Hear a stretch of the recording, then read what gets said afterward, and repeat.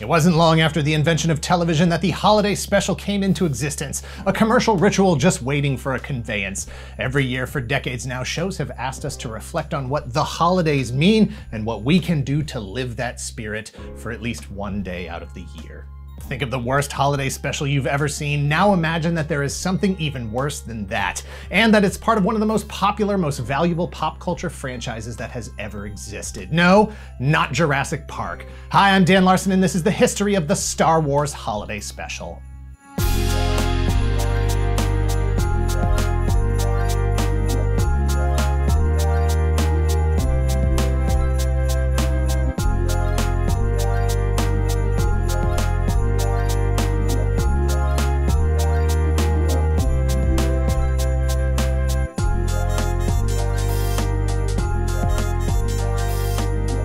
The Star Wars Holiday Special was a televised variety show set in the Star Wars universe, featuring members of the cast of the 1977 film and prominent entertainers of the 60s and 70s. It was roughly 90 minutes long and was broadcast only once on stations around the world on Friday, November 17, 1978. 13 million people in the United States tuned in and were suddenly silenced by 9 uninterrupted minutes of unsubtitled Wookiees in domestic situations, grunting and growling at each other. Merry Kashikmas. On the surface, the Star Wars Holiday Special is about Han Solo and Chewbacca in the Millennium Falcon running the gauntlet of Imperial forces, attempting to get Chewbacca home in time for a holiday called Life Day. The direct, dramatic, narrative parts of that story are broken up over the show, separated by a variety of musical, dance, comedy, and animated segments. Those segments range from legit important character developments that fill in some of the time after the destruction of the Death Star in A New Hope and the beginning of The Empire Strikes Back, to moments so unfathomably bad that you will self-defensively forget you ever saw them because your mind has to protect your fragile psyche from the trauma it has experienced. Through the narrative, we get to see Chewbacca's home on Kashyyyk and meet his family, his wife Mala, his dad Itchy, and his son Lumpy. See, Chewbacca's nickname is Chewie, so it makes sense that other Wookiees would have adjective-based nicknames as well, and not for nothing, but that is the funniest thing about the show. We learn that Chewbacca's family has a relatively modern, mundane home, complete with a conventional kitchen, a holochess board, toys, pots, and pans, and an illicit device in their entertainment center that allows them to communicate directly with members of the rebellion like Luke Skywalker, Princess Leia, C-3PO, and R2-D2. As Chewbacca's family is getting ready for Life Day, the Empire continues their efforts to find members of the rebellion. This brings the reality of the space war into the living room as Imperial agents intimidate the family members, trash Lumpy's bedroom, and generally act the way you would expect authoritarian jerks to act. The time between plot points is filled with a cavalcade of stars that would have impressed the parents of the young Star Wars fans back in 1978. Diane Carroll, Jefferson Starship, B. Arthur, Art Carney, Harvey Korman, and an early Cirque du Soleil type performance. The one segment that would have excited kids was an animated short featuring the first appearance of Boba Fett. But the real promise of the holiday special was to return to the world of Star Wars, to once again be in the cockpit of the Millennium Falcon, to battle TIE fighters, to find out what Luke, Leia, and R2 were up to go back to the cantina at Mos Eisley. All of that without having to go back to the theater, hoping to recreate even just a little taste of the Star Wars experience in your own living room, on your own TV, something very rare in the days before widespread VCR ownership and decades before the internet. They say no one sets out to create something bad, and that was the case with the Star Wars Holiday Special. The intent was benign: keep Star Wars alive in the public consciousness, juice the merch sales, and reassure the people with the money that Star Wars was still worth the investment while Empire Strikes Back was in production and beginning to exceed its anticipated budget. Star Wars was coming back to theaters for the 1978 holiday season. Creator George Lucas was under increasing pressure to make sure that Star Wars continued as a franchise instead of seeing a drop-off in returns like most sequels experience. He still had a lot more story he wanted to tell, and either way, the loans needed to get paid back. A TV show tie-in that would put the franchise back in the spotlight, introduce some new toys at a time when people were trapped indoors in front of their TVs during the holidays was theoretically a can't-lose situation. Lucas wasn't crazy about the idea, but understood the marketing implications. And not for nothing, but why not throw a bone to all of his merchandising partners, helping keep his independent studio solvent? Accounts differ as to whose idea it really was. Ultimately, Lucasfilm and the television network CBS agreed to develop the special, and Lucas himself provided the general story and made sure that the production had access to the props they would need. He helped make sure that the biggest names of the franchise were involved, whether they liked it or not.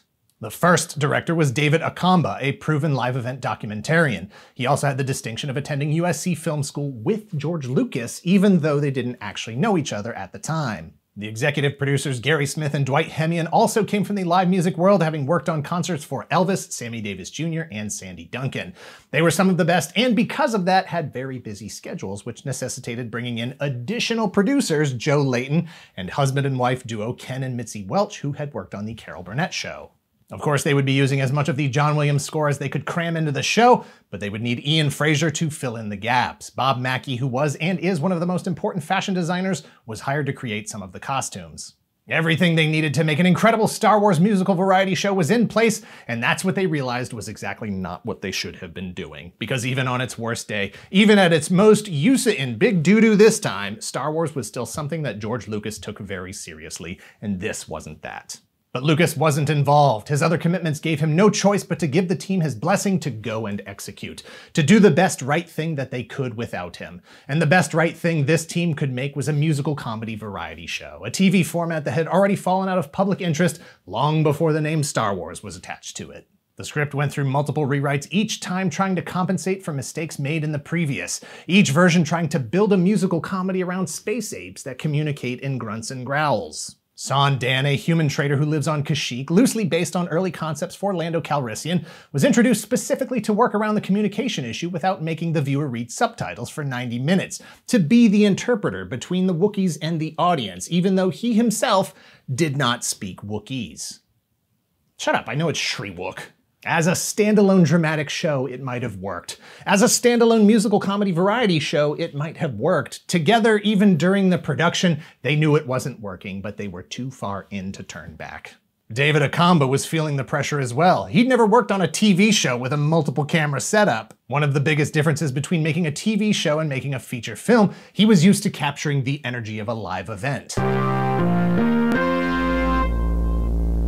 From Kenner's Star Wars collection comes the Stormtrooper, the Sand People, and all 20 action figures, including new Hammerhead, Snaggletooth, and more, each sold separately.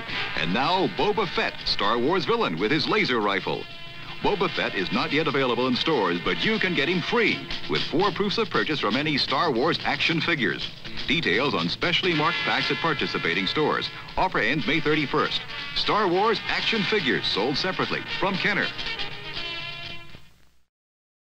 After shooting the cantina scene with B. Arthur and the Jefferson Starship musical segment, Akamba decided to leave. He didn't feel like he was doing what the producers wanted, and they were getting frustrated with his process. On top of that, there was no money left in the budget for the other 80% of the show. Production shut down while a new director could be compelled to take up the job. Steve Binder received the script on a Friday and was asked to be in the studio on Monday. It was ambitious when it had a budget. It was even more ambitious, if not impossible, without it, but Binder took the job. Binder didn't even meet with Lucas. As he put it, he was just there to be a fireman and get the thing done.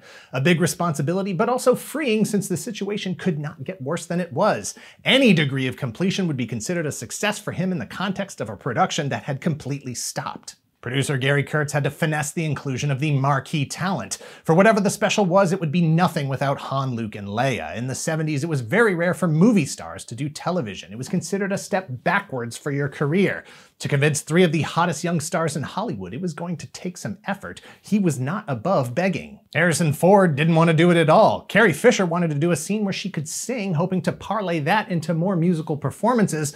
Mark Hamill wouldn't do it unless he was guaranteed that he wouldn't have to sing. Not only did Binder still have to shoot all of the primary action with Han, Luke, Leia, R2, and 3PO, he had to shoot everything that took place at the Wookiee household. That set had to be partially disassembled to expedite shooting and accommodate the multi-camera setup and the crew that needed to be involved to properly capture the action. Not only had the monetary budget been exhausted, but the time budget was underestimated. Shooting in the summer in Los Angeles meant that every suit actor had to take more breaks than expected so they could cool down and get oxygen. All of these pressures, all of these mounting complications hung over the production, threatening to break it at any moment. The final scene, the Life Day ceremony, was shot in a giant empty airplane hangar. The lighting was done with candles purchased from shops all over town. The costumes, far from Bob Mackie portfolio pieces, were just red fabric draped over the actors, many of whom were wearing rubber Don Post Chewbacca masks that any fan could have purchased to wear for Halloween. When the dust of shooting had finally settled, Binder handed off the uncut film to the producers. His schedule only allowed him the time to shoot it, not edit it. The final cut was in their hands, none of whom were editors. For all its obvious and undebatable flaws, there was some good that came out of the Star Wars Holiday Special. In 1976, the first director, David Acomba, made George Lucas aware of an animated short called A Cosmic Christmas, produced by Canadian animation studio Nelvana. Lucas was inspired by their animation style and wanted to include them in the holiday special. Clive Smith came up with the story concept, which he and Lucas refined into the first appearance of Boba Fett entitled The Faithful Wookiee. It is the first ever Star Wars cartoon, and Lucas had hoped that it might actually move Fox to purchase a full series if it performed well. Hard to say if fans would have been interested, as it was lost in the quagmire of the rest of the special. Boba Fett was based on the unused Joe Johnston Super Stormtrooper designs, with some artistic license taken since the final look of the character had not been established. This accounts for any inconsistencies in the coloring and details of his armor, his characterization, and his weapons. The Faithful Wookiee is visually inspired by the work of Jean Giraud, aka Mobius, at Lucas's request. Harrison Ford, Mark Hamill, Carrie Fisher, and Anthony Daniels reprised their roles as Han, Luke, Leia, and 3PO. Don Franks is the first person to give voice to the fearsome bounty hunter. Boba Fett's actual costume design was shown off in his first public appearance at the San Anselmo County Fair Parade in San Anselmo, California, just 2 months before the Star Wars Holiday Special aired. At that point, it was too late to change his look for the animated short. Nelvana would ultimately stick to the color choices from the Holiday Special when they returned to create the Droids animated series for Lucasfilm in 1985. Despite the fact that the Holiday Special was, for all intents and purposes, a way to reinvigorate merchandise sales, there were no toys specifically released for it. Kenner did create some very early prototypes of Chewbacca's family members, kit-bashed from existing Chewbacca figures. But those were never put into production. Boba Fett was on his way as a mail-in promo ahead of The Empire Strikes Back, but even that was only tangentially relative to the Holiday Special. That said, enough familiar characters appear in the show that you may have already owned a character who looks like Greedo but isn't, a character who looks like Walrus Man but isn't, a character that looks like Snaggletooth but isn't, a character that looks like Hammerhead but isn't. The only official merch released were some promotional stills, a press kit with a holiday special poster, a 1979 Random House children's book entitled The Wookiee Storybook, which featured characters from the show, and of course the single Light the Sky on Fire by Jefferson Starship as seen on the Star Wars Holiday Special. Not for nothing, but the initial ratings weren't that bad. It took the #2 spot right behind Love Boat in the 8 to 9 hour, and #2 behind Part 2 of the miniseries Pearl in the 9 to 10 slot. Actually, that is bad. This is Star Wars. The bar is higher. History has not been kind to the Star Wars Holiday Special. Critics have given it the thumbs down going on 5 decades now. Fans don't like it either. It's one of the few things that nearly the entire fan base can agree on. It's rumored that Lucas once said that if he had the time and a sledgehammer, he would, quote, track down every copy of that show and smash it, end quote. But the source of that quote has never been verified. Like official copies of the special itself, that quote has only been passed from person to person. Officially, Lucas has been much more benign in his responses. The franchise not only survived the special, but thrived afterward. He was able to tell a lot more of his story and basically just resigned himself to the fact that there's nothing he can do about it now. The Star Wars Holiday Special was only broadcast once. The VCR had only started to hit homes a few years prior. If you weren't one of the people who thought to record it, if you weren't one of the people who knew someone who thought to record it, you would have never been able to see it. For years, it was a myth, an urban legend. Images in fan magazines that made you scratch your head and wonder where a photo of B. Arthur and the Cantina Band was from.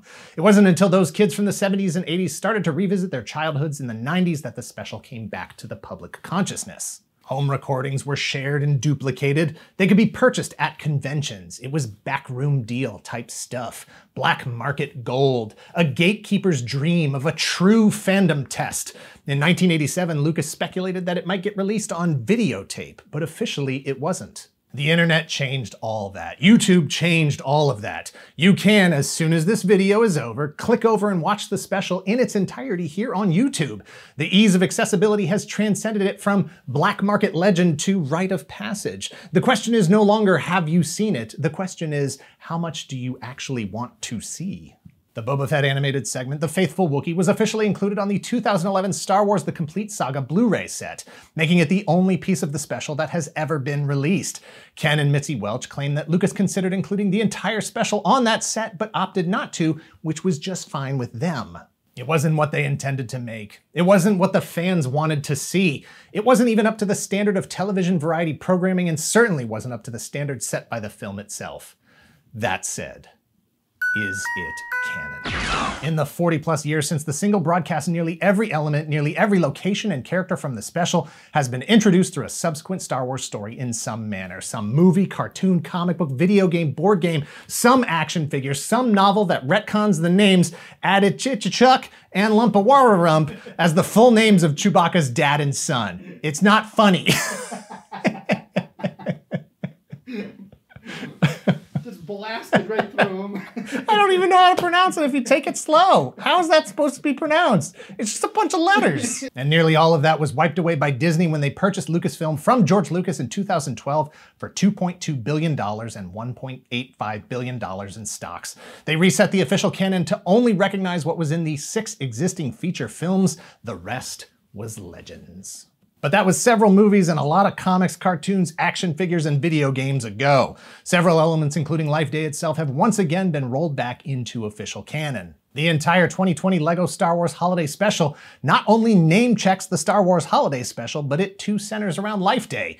That one is probably not canon, but the point is, people are talking about this stuff again, and it's not just to make fun of it. So no, the Star Wars Holiday Special is not canon.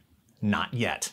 But the galaxy is certainly large enough that it is absolutely plausible that there is a band somewhere out there in that galaxy long ago that looks and sounds like Jefferson Airplane, and that Lumpawarump is a fan. In 2008, Star Wars Holiday Special co-writer Leonard Rips said, quote, "I think in a bigger sense, it's nice to know that Star Wars does have feet of clay. Ultimately, when all is said and done, it's an outer space movie. It's not sacred. And what has amused me the most is that somehow people think this special discredits the image of this sacred text," end quote. Star Wars has been around for over 40 years now. There is so much material related to this franchise in existence at this point, it would take you years to read, play, watch all of it. And here's the thing. Most fans, whether hardcore or casual, have been forced to create their own headcanon about what is and is not part of their Star Wars story.